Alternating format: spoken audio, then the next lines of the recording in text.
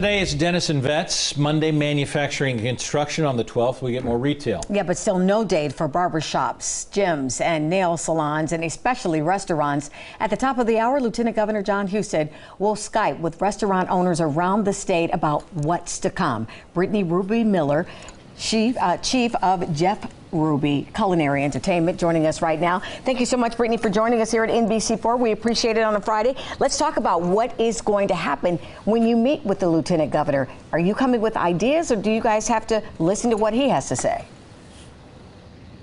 No, I think what's great is that they are all ears and that they want to collaborate with restaurant operators and owners to seek input before the mandate is put into place. So that's good news for us, because rather than unwinding an order for restaurants, they are relying on very experienced operators who are already held to an incredibly high standard and who have diligently been working and researching what's to come. I know my company, we're working on a business plan right now that is probably going to be about 30 pages, and that's everything from operations, PPE, sanitation, the financial side of it, the social distancing, the floor plan. So we've taken a proactive approach, even though we really don't have much direction right now, but I do think that they will be all ears, and that's good. They've got a tremendous group of advisors from all over the state, and so it's very diverse, and I think that it's a good thing. So hopefully that, a little bit of light at the end of the tunnel for this. Two questions on this. When can you open?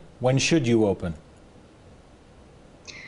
Oh, I wish I had a crystal ball for that. I don't know. I think I'll get some, hopefully get some information on the 5 o'clock call tonight. And, restaurants should open when each restaurant feels that they are ready to open. They certainly can't force any of us to open. I think we're all eager to get back to business. I think that we all want some sense of normalcy to resume, but we have our work cut out for us too. And so that's why we're taking this proactive approach to setting these standards up and getting ready for that. So I think it's coming.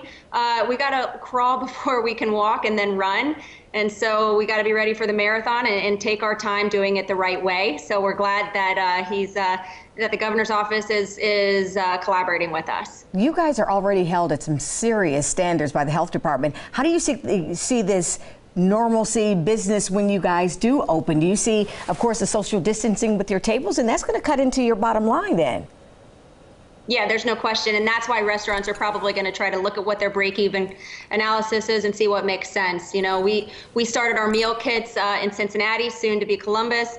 And so we're hoping that generates some revenue here, because effectively, as of May 16th, we went to zero revenue. So we're excited about that. We're excited about phase 2 and phase 3 and what that looks like. But, it's definitely been a challenge, but the restaurant industry, we have grit and we're ready for it. And what I'll also say is our state representatives have been incredible, and they are fighting for us. So yeah, we've got this reopen initiative, but we also have a real problem with the PPP and the forgiveness and how the federal government is going to give some relief. And that we're still tirelessly working on. We'll check back in. Best of luck. Britney, thanks so much for joining us. Britney Ruby. Thanks so much for having me. You betcha.